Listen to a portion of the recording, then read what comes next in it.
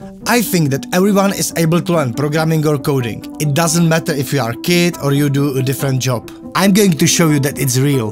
The goal of this video is to show you that everyone can be a programmer. And I'll show you 7 the most important things about programming. We will create a very simple application together. It can be useful for you, for your job, for your friends, who knows. And what kind of applications would you like to create? Think about it. We are going to write a simple calculator console application in our demo. This app will be written in C# programming language, but these principles are the same for almost every other language. Okay, let's start. Step number 1. Dev environment IDE source code editor. Every program contains some, let's say, text that has to be processed, and the result is a running application. This text is source code, and we need some editor to edit it. This is the same as needing some editor for photo editing or writing an email. The simplest way to try to write code is in the online dev environment. Step number 2. Create empty project and run it. Typical project or solution contains all files like source code, resources, configurations and others. But we will use an online editor with just one file. That's perfectly fine for our case. It's like creating a new PowerPoint applications and trying to run the first slide, right? We are going to create the default console application. Go to .NET-Fiddle.net, select C# as a programming language, set project to console, choose the latest version of .NET and keep just necessary code. And finally, run it! The result is great, we are able to write text to the console without any effort, right? Step number 3. Variables. Variable is like a box for your stuff. It's something that helps us to memorize data for later usage. Example, you have to calculate the age of all people in the room. You have to ask each person about their age. In some cultures, it's rude to ask for the age.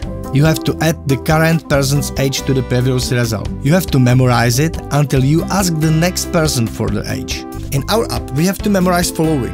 First number, operator like plus or minus, second number. Step number 4. APIs and libraries of your platform. This is about searching information about functionalities in the documentations or other sources.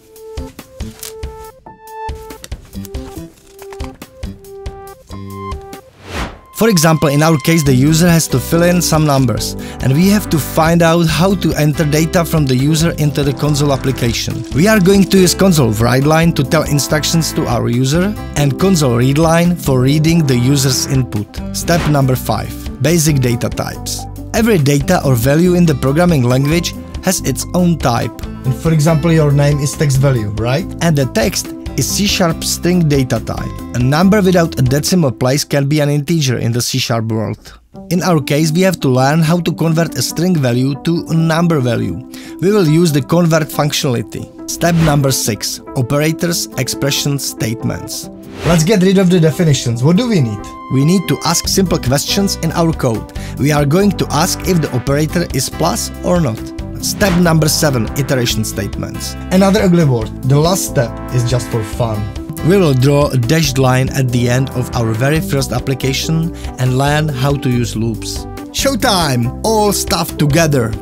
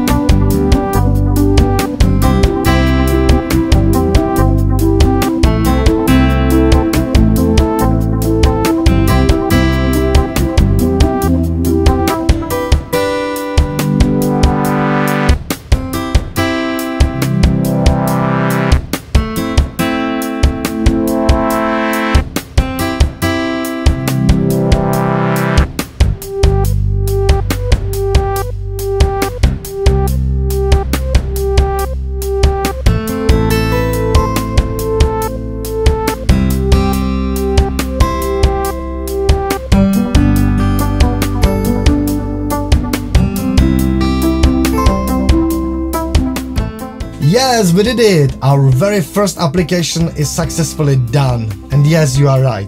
You will not become a programmer after a few lines of code.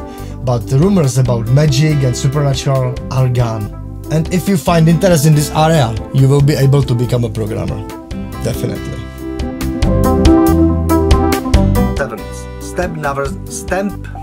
7. Step number